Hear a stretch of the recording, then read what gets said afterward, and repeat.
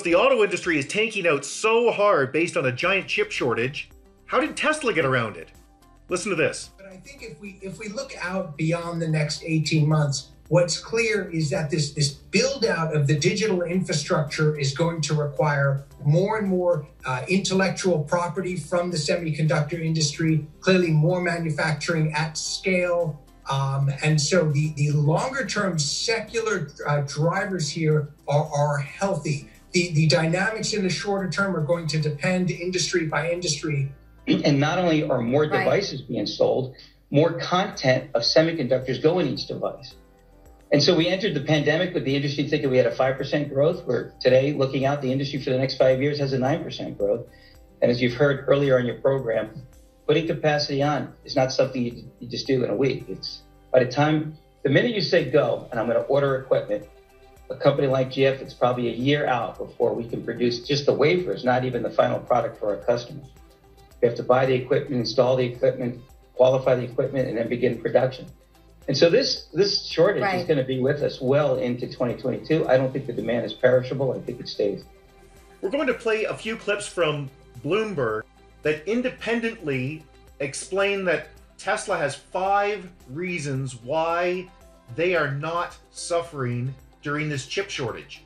The first is they didn't drop their orders when all of the other automobile manufacturers panicked last year and reduced their chip orders under the common sense assumption that a worldwide pandemic might decrease the demand for expensive durable goods like cars and trucks.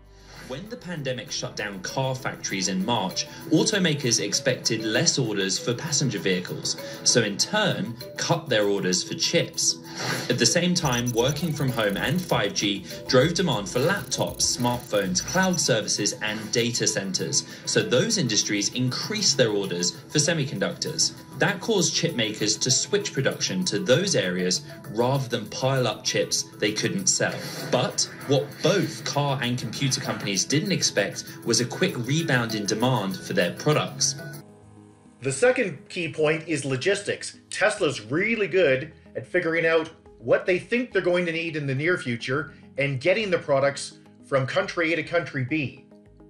Colin, first of all, when it comes to deliveries, how did Tesla defy the odds? Record deliveries in a pandemic, and at least in the U.S., an economic recession. Yeah, I think it's important to understand the sophistication of their supply chain management. I think they saw a lot of these issues coming early and really kind of stuck into a couple of key markets in the U.S. and in China where they didn't have to have such a long logistics timeline to get the cars into the hands of the consumers. So I think it was a combination of seeing these things early, getting the components to where they needed to be in a timely way, and then delivering close to home with their factories. We'd like to interject for just a few seconds and ask you to click like, and if you like this type of thing, please click subscribe. Both of those things make a huge difference in the Google algorithm. We mostly talk about electric vehicles, the energy industry, and high technology. And we take on both sides of issues. We try to stick with facts. Thanks. Back to the show. The third point is just conjecture on our part that we're not able to actually verify, but we're pretty sure is true. Because Teslas are so much simpler, and for that matter, all full electric vehicles are simpler. They have fewer things to manage, fewer things to control. We're pretty sure that they actually use fewer chips. And that gets us onto our fourth point, which is Tesla uses custom chips, which no doubt combine the functions that other manufacturers get from multiple chips. We're still dealing with this chip shortage, though, and I'm curious if the number surprised you, given how so many other companies, industries are suffering because they can't get the chips they need. Well, they've got, dedicated supply for their own chips around the FSD program. And the fifth and last point really can't be overstated for a company of Tesla's scale. Tesla is still tiny by automotive standards, but their partners and chip manufacturers think that they're going to be a big deal in the future and they don't want to annoy them. So as we hear in this clip, they're a priority customer. So, we think they have very strong relationships with those chip makers. We do think that they are one of the highest growth platforms for EVs and certainly a technology leader within that technology node. And so they are a priority for a number of their suppliers. One of the things that we're seeing across the board is that the larger buyers are getting the components. And we think Tesla is a strategic customer for a lot of their suppliers, and so had a little bit easier time. But again, I don't want to de-emphasize the point here that they saw this coming early. They did this well in 2020 in terms of seeing the impact of COVID and preparing for it.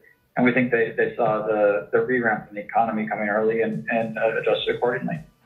And we'll wrap up with a couple of clips explaining the production volumes serious analysts are expecting from Tesla in 2021. I call this a paradigm changer, not just for Tesla, but for the EV space. Just shows demand skyrocketing going into the rest of this year. We continue to view this as a green tidal wave that's not just going to lift Tesla, but the overall EV sector. And so what does that mean if they were able to do this with all those constraints in the first quarter, what you think they'll be able to achieve in the full year? Yeah, and I'd say whisper numbers, we're thinking they could do about 800K for the year. Today, it's probably closer to 900K. Next year, looking at probably something closer to 1.2 million. And I think that what just shows, take a step back, 3% of automobiles today globally are EV. I mean, that goes 10% in the next 3 years. Tesla leading that. I think what you're starting to see here, it's obviously been a painful sell-off for Tesla in the EV sector, but we believe that's mostly in the rearview mirror now. I mean, there could be some bumps in the road, but I view this 12 months from now, $1,000 stock. So given that delivery number in the first quarter, how many cars do you think Tesla will deliver in all of this year, 2021? You know, they have a shot at going above 900,000 this year, and certainly this is a good start. I think as we look out across the landscape, they need to procure some batteries. Like that's a key element. Obviously, there's the chip shortage, but the demand is there. Consumers really do want these vehicles, and they certainly have a lot of folks that are looking for them right now. And so it's really incumbent upon them to just produce them to hit those numbers. But certainly 900,000 or more is within the realm of possibility. Please put your comments below and we'll get back to you usually within a day. If you like this video, we'd really appreciate it if you would click like. And if you like this type of thing, please click subscribe. Both of those things make a huge difference in the Google algorithm. We mostly talk about electric vehicles, the energy industry, and high technology. And we take on both sides of issues. We really try to avoid politics and the random opinion claims of either fanboys or political partisans. We try to stick with facts. And if you have any other questions and concerns, you can always get a hold of us at www.partisanissues.com. Thanks!